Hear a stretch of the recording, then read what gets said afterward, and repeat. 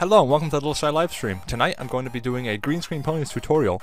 It's actually kind of a funny story. The last time I attempted this, my desk was over there and I only had one monitor, so it's funny how things change over time. But the last time I did this tutorial, I really failed. The problem was I tried to rush it. I tried to plan it all out in advance and like basically script the thing, and you can't really script something that's complicated. So I'm just going to take my time and walk you through how I do Green Screen Ponies. That's the essence of it. For you professional editors out there, I probably only need to say one word, and that is keying.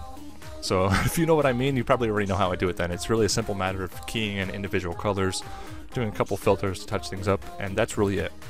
But for those who want the details, this will be the clip that we're doing. It's a very simple shot because she's not moving around or anything. So this is actually all done. I already did it in advance just so I could make this a little easier. So what we're going to do is I'm actually going to start from scratch. And also, those of you watching on YouTube, the project files are in the description. So let's go ahead and start. I'm going to make a new file entirely. Okay, so what I'm going to do, the first thing I'm doing is I'm going to open up the episode source file. Just drag it to the timeline.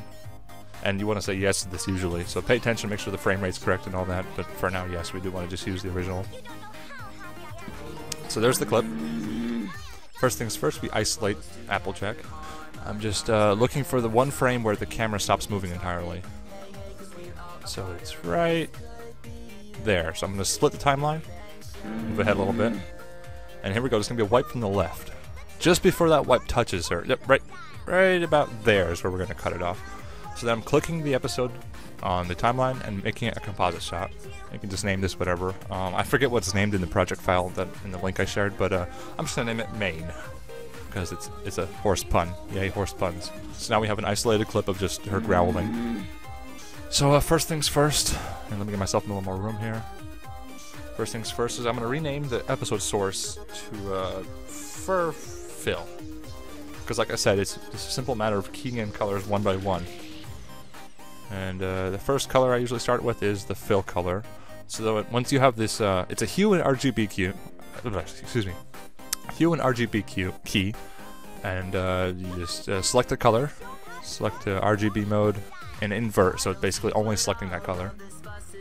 I'm gonna adjust sensitivity so it's just her fur fill. It's okay if there's a little bit. Actually, might not even be able to tell on the live stream, but there's a little bit around the edges. That's fine for now.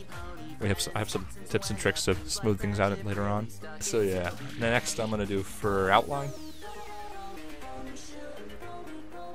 and I'm basically duplicating layers. So just Control C, Control V, unselect that so the layer it's no longer active, and then I can zoom in and select her outline here. And it's the same idea. I just do this over and over, except I'm gonna adjust the tolerance a little bit. Basically, you want it to be as sensitive as possible without actually any other colors coming into play here. Like right there, I think 7 or 8% is where the project file was saved. Oh, and something really quick is in the hue and RGB Q. Q, I don't know why I keep saying Q. It's hue and RGB key. Excuse me. You can also select the view matte effect. If your layer's on top, it'll basically turn whatever that layer is selecting to white and everything else to black. So actually that came in handy here. As you can see, the main outline is also bringing her fur color. And it's usually a good idea to keep each and every single individual layer to a separate color, but I believe if I remember correctly, in this case I have to keep this her fur because I'll lose quality if I don't. See, I might be able to get away with that, but I might as well just keep her fur fill because her fur fill is so different from her fur outline, and the outlines is really where you gotta keep the details. What's next? Oh yes, her hat. What's cool is with Green Screen Ponies is since you're keying in individual colors, if for example you don't want her hat, you just don't key it in. Like you can you know, little tricks like that will help a lot because if she's partly out of frame, it might not work on some clips. But for the sake of this example, let's keep her hat. So I'm naming this layer Hat Fill. And in case I didn't explain it earlier, I'm just copying and pasting the same layer over and over. See, this one's blending a little bit with the background there. Just lower the tolerance until it works. So it's coming together, as you can see. It always looks a little bit creepy when their eyes aren't filled in yet, but we'll get to that in a second. Okay, next up is the eyelashes. I'm gonna name this layer just black because that's the color of the eyelashes, obviously. Select the color. One way you can tell if you have good footage or not is by selecting a color like black or white and then opening up your color wheel. And if it's absolute black, that means you got a good quality episode that's really well compressed. If it's kind of like off just the slightest bit, even if it's just like by one number value, that could be a sign that you either selected it wrong or that the video wasn't well compressed. And obviously since it's black, I have to change the background color. Something to note is that in Hitfilm Ultimate, when you change the background color, it only changes it for your view. The render won't be green. Okay, there, that'll work. So we got really sharp edges on those eyelashes now. Next up, just going to copy that layer as per usual, rename it white. And now I'm just going to select the white eye color. We're almost done with the boring keying now. Then we're going to get into boring masking. Yay! Okay, I'm using the view matte effect to see how that came in. That came in really good. It's also including her freckles, which saves us a whole nother layer. And since the reason we do individual layers for every color key is because when you key something in, you're inverting it and you're just keeping that color. If you were to add another color key to it, it doesn't have any information to pull because the first color key deleted everything except for that one color.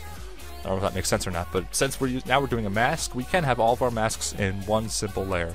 So for the first mask I have here is going to be her rump and her just her general body area right here. So this is basically including her cutie mark and her hair tie thing right there. Thankfully, Applejack is... Hold on, why isn't that working? I did something wrong. Oh, silly me. I forgot to delete the original RGB key. So basically you start off with an original layer and then you add the mask.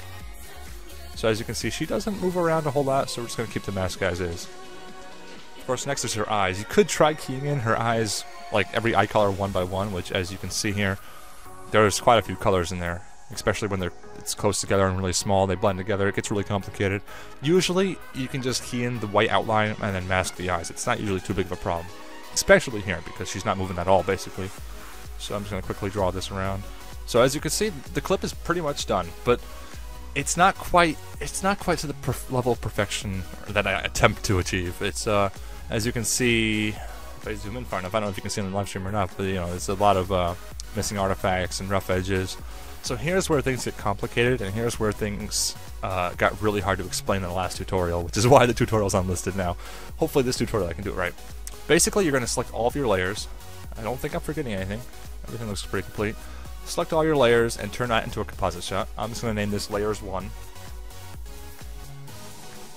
So basically, the concept of a composite shot basically means it's like the equivalent of if you rendered everything out and re-imported it, but this saves you the time.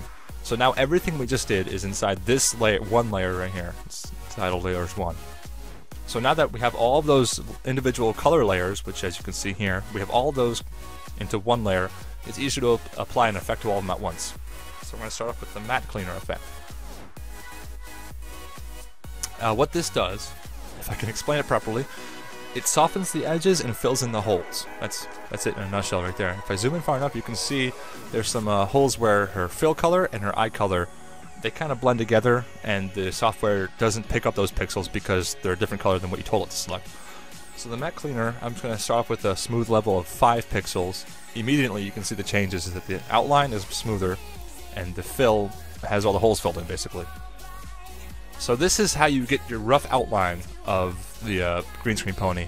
After this we'll have to do a technique to use this as a mask to the original footage. It's kind of like working backwards almost. So actually we've got to go back to the original composite shot and copy the black layer for the eyelashes because the smooth effect kind of ruins the eyelashes a little bit. If I zoom in far enough again, you can see the big difference that when I put those, when I put the black there, the eyelashes definitely look a lot better. So now that we have this composite shot, select both those layers and make that into yet another composite shot. Just going to name this Layers 2. So now we're getting like Inception here. We have a composite shot within a composite shot. And we're soon going to have a composite shot within a composite shot within a composite... You get the idea. So now what we want to do is we want to go to our original composite shot of all of our original color key layers. Just copy one at random. Go back to the main composite shot. Paste it there. And delete whatever's in it. So it's just like an original... Back where we started basically. And I'm going to rename this just Plate. But what we want to do now is we want to disable this one with all the ugly holes and whatnot. Once we disable that and re-enable the original plate, we go up here and we search for the effect called the Set Matte effect. Could be called something else in After Effects, I'm not really sure. But basically what this is doing is it's telling this layer to use another layer as a mask. So now you can see right off the bat, those holes were filled in with black. Since, hold on, let me show you an example. This is what we were working with. Just for the sake of example, I'm putting a matte cleaner in there, and I'm going to, wrong one, just a second. The view matte effect. This is what the software is seeing. It's just seeing the alpha being transparency. It's not seeing any color, it's just seeing white and black and everything in between.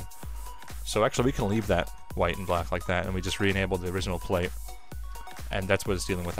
I think I explained that properly. Basically, you combine all your layers into one composite shot, and you add another plate, just the original clip over top of that, and you disable the other one, and then use it as a mask. See, this is the hardest part to explain, and I did a terrible job last time. I hope I did a little better this time. Now, obviously there's a lot of touching up to do. For example, I'm going to go right up into here and add another matte cleaner and do about 2 pixels of crop, just to fix the edges a little bit. And basically that's it.